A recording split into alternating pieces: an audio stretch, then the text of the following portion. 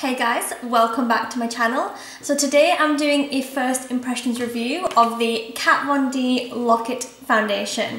So I picked this up in the Sephora VIB sale, which was like 2 weeks ago, and I've had it sitting on my makeup stand ready for this video. I'm so excited to try this foundation. I've heard loads and loads of good things about it. I've heard it's really good for all skin types. So I really wanted to give it a try on my kind of dehydrated combination skin and see how it holds up. Now let me just read what the Kat Von D website says about this foundation. Okay, Lock-It foundation rocks so hard. Creamy and pigmented, it's the only long-wear liquid formula we can count on to create a perfect canvas. One little pump is all it takes to even out discoloration, stop shine and hide blemishes. The coverage is amazing whether you apply with a brush or a sponge, and it's so long wear we can go a full 24 hours without touching up or reapplying. The velvety matte finish will stay flawless through hell or high water. Science nerds, pay attention. Our powerful potion is loaded with proprietary pigments plus an exclusive blend of siliconic elastomers and siliconic esters, which bind the formula so your foundation stays fade-free and transfer-proof. Lock-It, you always have us looking and feeling like a total goddess. The bottle features an innovative airless chamber design that prevents contamination and maintains its rich consistency.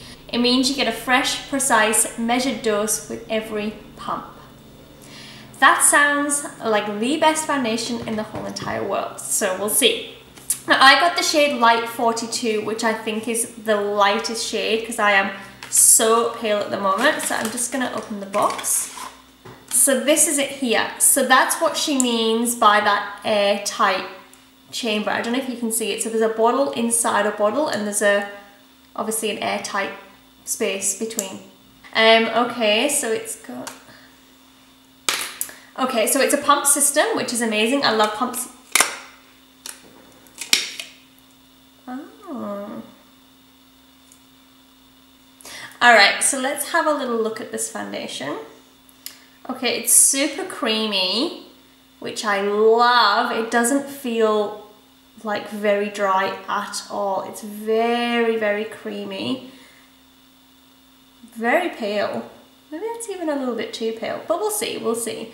Great coverage, you can see it there on my hand. It's like full coverage. Yeah, it's definitely setting, but it's not going like a dry matte. It's almost like a velvety finish. And you can feel that like set. It's like double wear, like the Estee Lauder double wear. You can feel it like setting. So yeah, so let's give it a try. Feels amazing, so we'll see. All right, I'm gonna prime my skin as usual. I always use the same primers when I'm testing a foundation because this is what I prime my skin with every day. So if it works with these, then happy days. So my Mercier Hydrating Primer and my Benefit Porefessional. Okay, so I'm gonna put this on with a damp beauty blender and see how it goes. So it says you can use brush or sponge, so I'm gonna use my sponge as per usual. So I'm gonna do 2 pumps and see how that goes. Damn, that's pale. Holy crap. Maybe a little too pale. Oh, wow.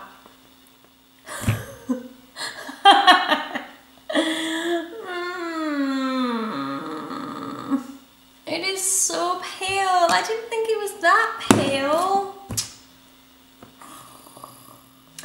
Okay guys, so that was a total fail. I had no idea that was going to be so light. Anyway, I have just ran to Sephora and I got one of the girls to colour match me, and I told her what I was doing and she said yes, the 4-2 light is a neutral undertone, white as sheep. White as white.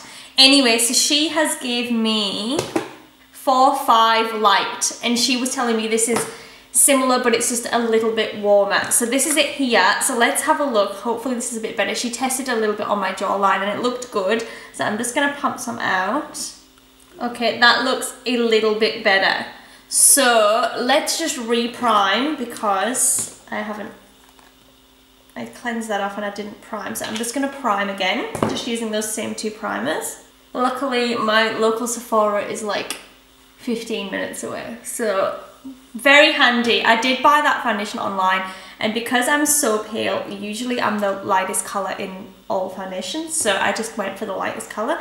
I didn't realise that Kat Von D actually accommodates for very, very white people. So lesson learned, but it's not a total bust, because that is going to make a great Halloween foundation.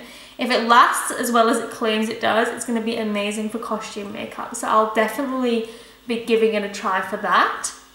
Now the girl in Sephora also said that she likes to put it on with like a buffing brush.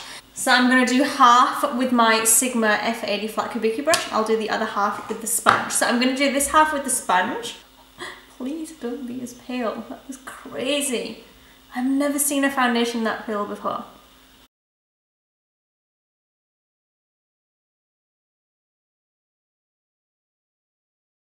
Okay, that's a lot better. It's still pale as hell, but it's a lot better. It's actually really wearable. It's going to tone down all my pigment because it's full coverage. Holy moly. But it's not. I don't look a ghost anymore, which is great.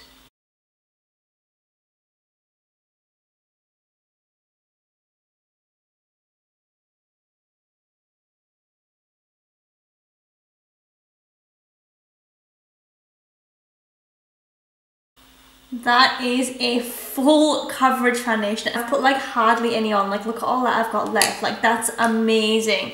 That colour, I'm actually, like, it looks super pale, don't get me wrong, but it blends really well with my neck. I actually really like that. And the formula is beautiful. Like, it's very, very creamy.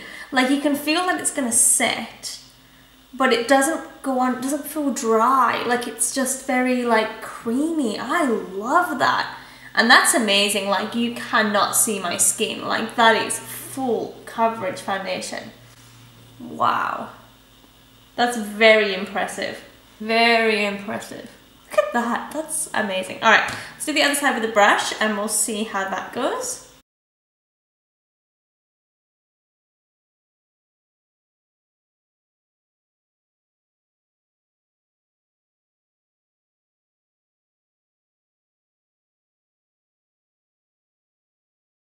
Okay, I feel like the brush has put it on like a lot lighter. The sponge is like full coverage.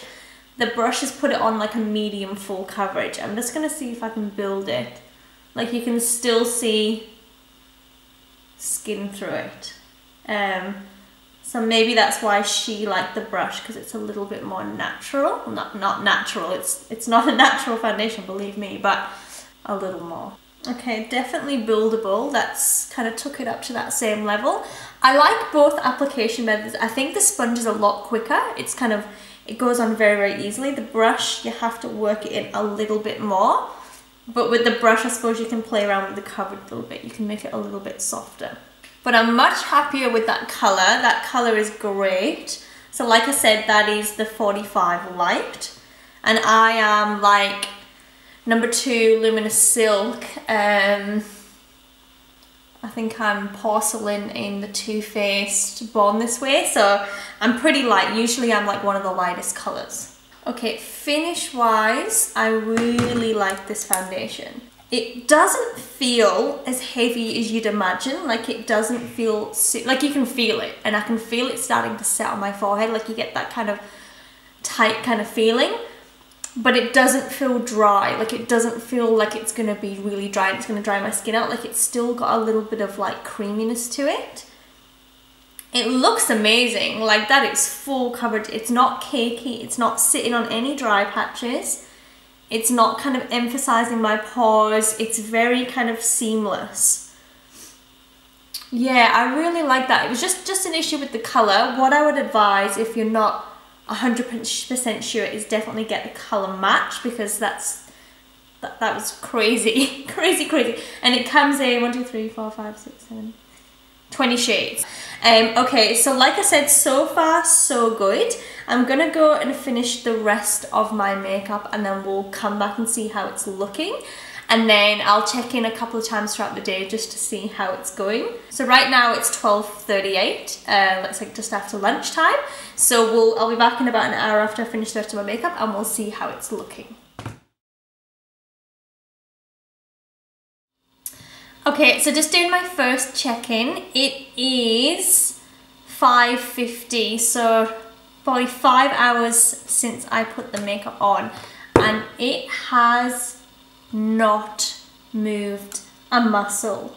So the only thing I'm noticing is I'm a little bit shiny through the middle, but I think that's more the concealer than it is the foundation.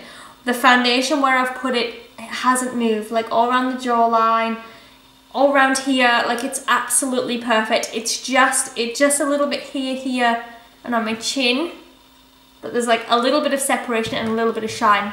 But I do think that's the concealer. Like I said, I never set the foundation. I didn't use any kind of powders or anything, so this is it completely on its own. And so far, I am super impressed. I'm not having that horrible itchy feeling where I just want to take my makeup off. That's the feeling I normally get with matte foundations. I'm not having that. I'm like incredibly comfortable. So like I said, it's been 5 hours since I put it on, and so far I'm very, very happy. I'm going to check in again in a couple of hours before I take it off to go to bed, and we'll see how it's going. I'm not going to be able to test it for 24 hours because I'm not staying awake till 12 o'clock tomorrow. Not going to do that. I'll be taking it off in a few hours. But definitely give it a good test today. I've been running around, housework, editing videos, filming another video, all that kind of stuff. So I've definitely been busy, and it's definitely holding up, but I'll see you in a few hours. Okay, so it is 8:34, so pretty much bang on 8 hours since I put this foundation on. So I really, really love it. The only thing I will say is I am pretty shiny. Like you can see it all through here, and the bronzer and stuff has kind of came off a little bit. It's still on, it hasn't separated, it hasn't smudged, it's just I'm a little bit shiny. And I didn't set it with powder, so I think in future I would have to set it with powder. I think that was a risk I took. I think it's great for pretty much all skin types. I would probably say if you were super dry, you might find it a little bit dry. For me, being dehydrated combination, I really, really love it. It's been so comfortable to wear. I haven't really felt like I've been wearing a lot of makeup, which is surprising for a matte foundation, especially full coverage, because like the Double Wear Maximum Cover, that's the kind of foundation that you're very, very aware of, whereas this one, I haven't had that feeling. I'm very, very happy with it. Like I said, I'm just a little bit oily, but I think that's just because I didn't powder it. If I powdered it, I think it would be perfect. Really, really long lasting. It's just those little bits through the middle, like I said earlier, just from when I had the concealer, that bit's just a little bit melted and a little bit separated, but like I said, I think it's just the concealer. Overall, I'm incredibly happy with this foundation. I'm definitely glad that I went out and got a second colour. Definitely worth it. I'll be using this foundation quite regularly, I like to think. Yeah, overall, very, very good. Lines around my eyes are a little bit kind of visible. I can kind of see them. The foundation's kind of settled in them a little bit, and around my nose here. Again, probably because I didn't set it, it's just melted into those areas a little bit, but nothing that can't be fixed. And like I said, if I'd used powder, it probably would be fine. I really hope you enjoyed that. If you did, please give me a thumbs up and don't forget to subscribe. Leave any comments down below. If you've tried this foundation and you've had a different experience, please let me know down below. I'd love to hear. But thank you so much for watching. Have a wonderful day, and I'll see you soon. Bye.